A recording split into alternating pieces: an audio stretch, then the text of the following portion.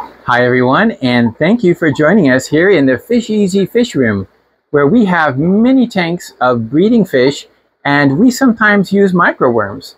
So here's a culture that I have established and it's getting a little soupy. So what we're going to demonstrate today is how to restart it, but also more. We're going to show you how to get many of the microworms out of the media and without taking up a lot of the media into a form where you can actually administer it to your fry. This is a little trick I've picked up and I do want to share it with you. This is of course one that has been just restarted. This is a brand new one and we're going to show you how to do this. So stick around, watch the whole video and enjoy. If you want to like and subscribe, that would be a great benefit to the Fish Easy channel, and those who even become members can become members to new special videos for just them. So enjoy the program right now demonstrating how to culture and how to restart cultures with microworms. A culture that has been in existence for at least 6 weeks or more, and you can see at some places where the worms have started to crawl up the sides. Harvesting microworms is easy by just taking a swab and then dipping the swab after you've wiped them off from the sides to avoid getting any of the medium in there. However, there is another method when they're not on the sides, and what I use. This is my culture that's been, as you can see on the surface, tons and billions of actual little,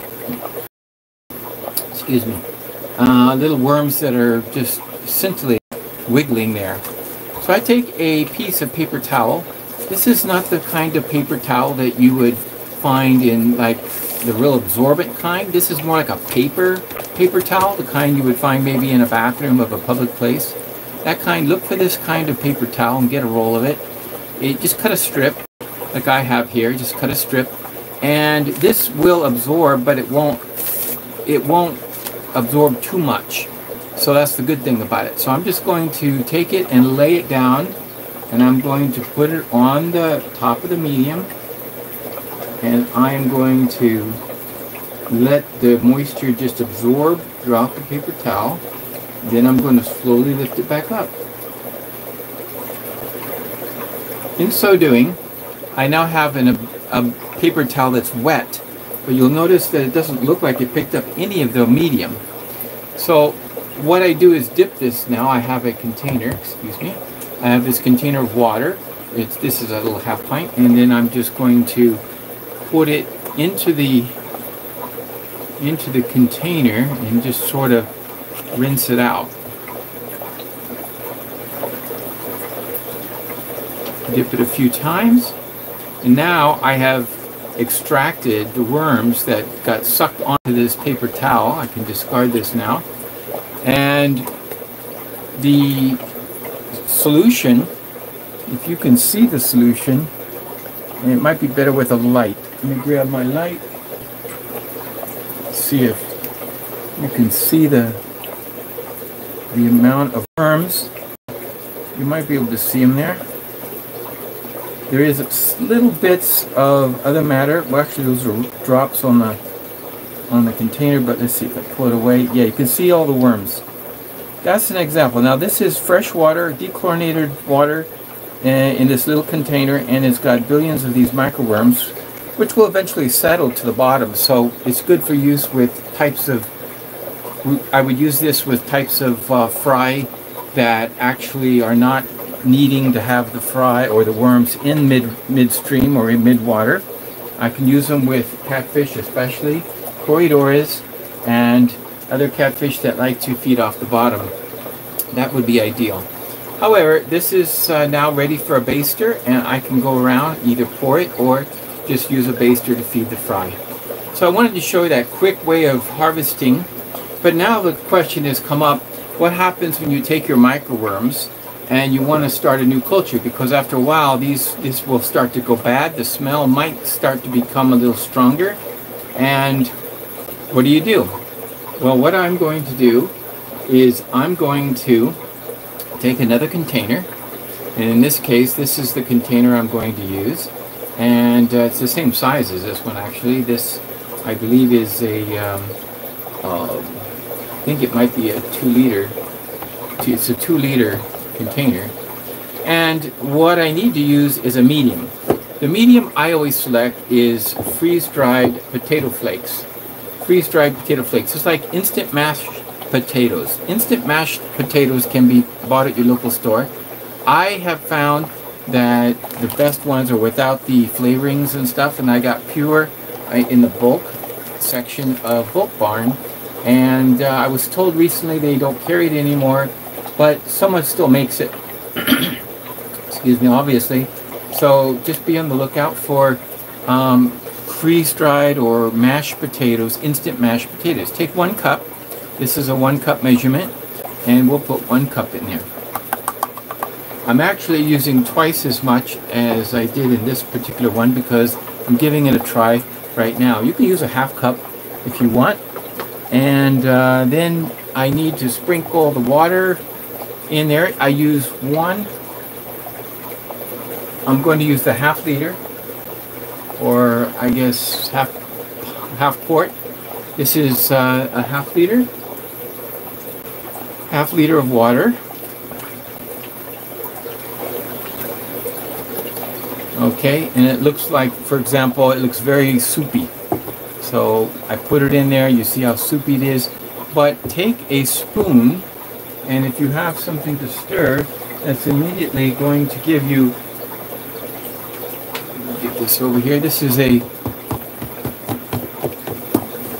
I'm just going to take this spoon, let's see if we can see it.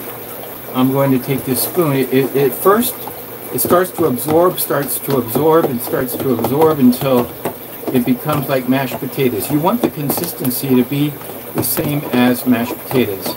If you got too much water, you can add a few more flakes. If you got not enough water, you can add it, but be careful adding too much. So what you can do is be sure to stir it up, let it sit just for a few seconds, and while it absorbs, so don't be too hasty in adding water, because you don't want it to be too soupy. The reason is because once the worms take over, it will become a little soupy like this batch here. Okay, so I'm stirring in. I've got 1 cup of the, actually, I use a scoop. I just have a scoop in here. Whatever you have measured out. This is my scoop. It's a, it's none other than a fish food container, but it's a 1/2 cup. So 2 of those, or I use a measurement for you, and show 1 cup. So I'm finished. I let it sit a second or 2 as we're talking, and I think it's ready. So it looks perfect. It looks like mashed potatoes. It's not heated, and you could probably, and this is what you would eat. You just put hot water, and then that's what it's designed for, and you got instant mashed potatoes for your dinner. But I use the mashed potato mix, the flakes, because other people, if you go to the internet, you'll find all kinds of different ways of doing microworms.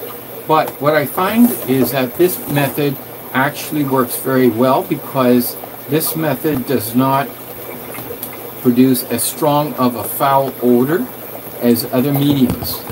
And that would be something for you to consider. So if you want to try other mediums, you're welcome to. You can try the oatmeal method, and there's so many different people who have put out different ways of doing this, so you can check it out on YouTube. I don't deny that they have a lot of benefit too, learning how to do it in different ways. Maybe you'll not be able to find instant mashed potatoes and you have to use oatmeal. Okay, that may be the case. Now I kind of flatten it out. That's what I do. I flatten it out and make it kind of flat, so you can see here what it looks like. It's just kind of flat. It's not liquidy anymore. It's kind of absorbed everything. So I try to get it off the sides, clean the sides a little bit, because eventually they're going to start crawling up when we first start taking over the medium. Next thing I do is we put yeast, and this is my yeast. It's actually bread yeast for baking, and the kind that I like to use is the kind that is for bread machines. You can buy them like regular yeast, and it looks like, good look at it, see if you can see it. This one kind of looks like little granule. It looks like little pellets, not round pellets, but oblong. And the ones that are regular are kind of like more like round balls. But this is more. I like to use the bread machine one because it's the same price. So I buy this one because it absorbs in water. It melts into the water, as it were, much easier. And I leave the other ones, and I just sprinkle it a good amount, not heaping, but just kind of spread it throughout on the surface. Okay, so now what I need is culture starter. You can't just expect worms to grow without a single worm to start with. So it's a concept that a lot of people have asked about in different cultures. Yes, you need a starter. You've got to get it from somebody. You can get it from me or from some local person in your club.